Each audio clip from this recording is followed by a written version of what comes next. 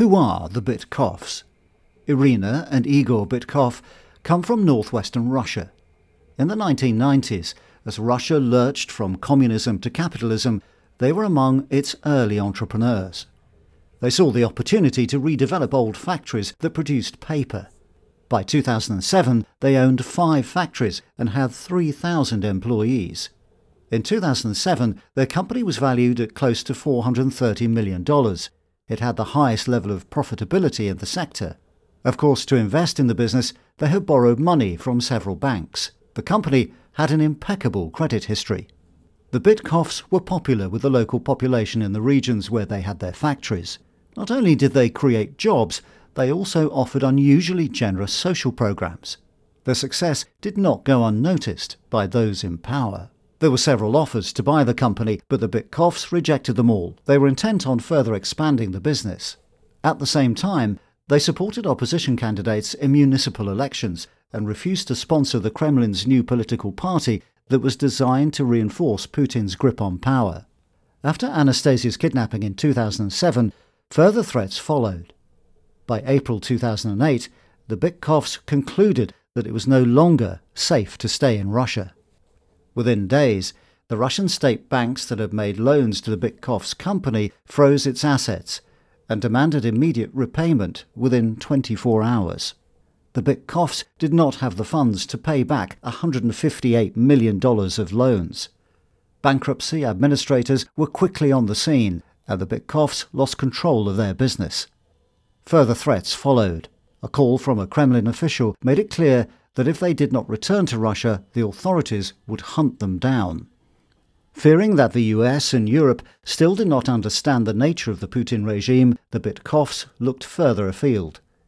They looked for a country that did not have an extradition treaty with Russia, where they could live far beyond the Kremlin's reach. Guatemala appeared to be a good option, since they had identified a law firm offering a legal route to obtain Guatemalan citizenship and the possibility to change their identities for protection. They arrived in Guatemala in 2009 and quickly received their documents. They settled down and began learning Spanish. In 2012, Irina gave birth to Vladimir.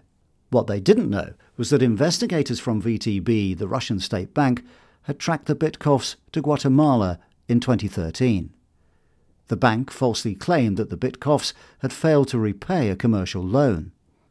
Gazprom Bank, another state bank that had made loans to the Bitkovs company, persuaded CICIG, the powerful UN-sponsored anti-corruption agency in Guatemala, to investigate the Bitkovs.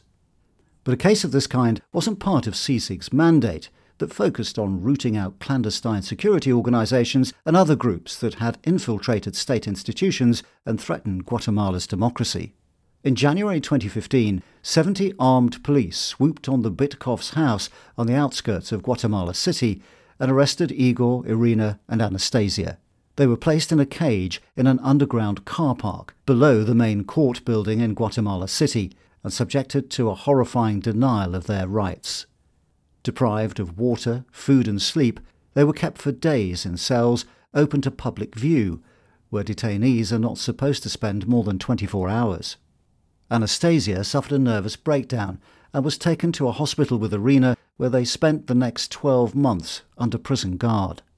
After 9 days in the cage, Igor was put in pre-trial detention, where he spent the next 3.5 years.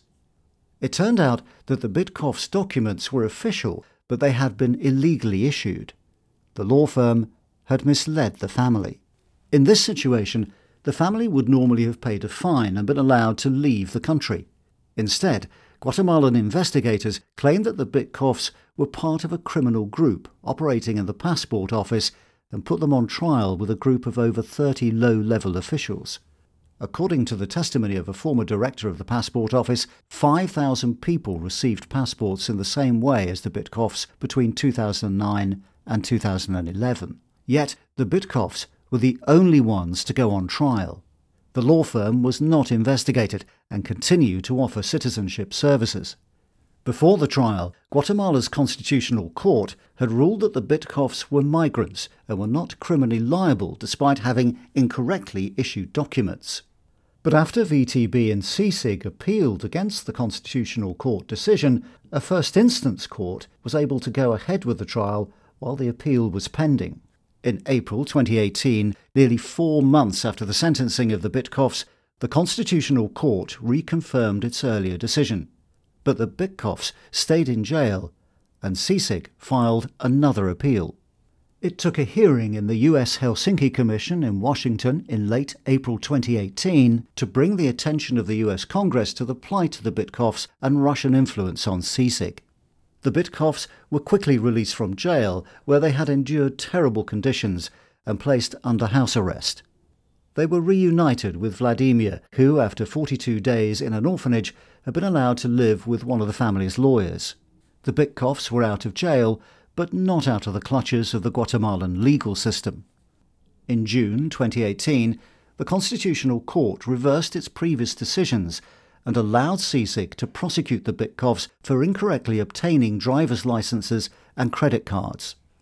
CICIG now pushed to retry Igor, while the Public Prosecutor's Office began a separate investigation into the Bitkovs' affairs in response to a request from the Russian authorities based on a criminal investigation in Russia. In September 2018, the Guatemalan president, Jimmy Morales, announced that he would not extend CICIG's mandate beyond September 2019.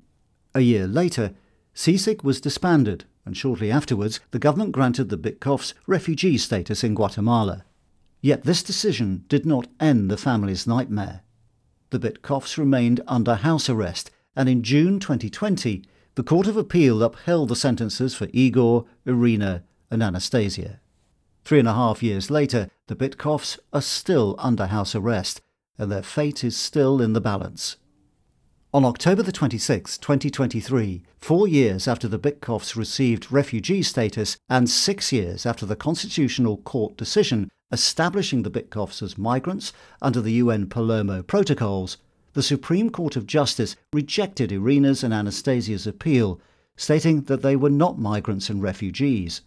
This means that both Irina and Anastasia can be returned to jail and sent back to Russia after serving their sentences. Irina and Anastasia have submitted appeals to the Constitutional Court. It's unclear when the court will rule.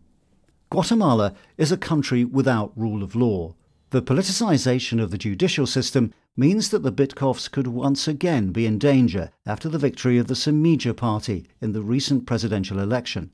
A new government will take office in early 2024. As a Wall Street Journal columnist noted before the conclusion of the election, the Semilla party is flush with political figures who endorse the state terror used against the Bitkovs and many innocent Guatemalans.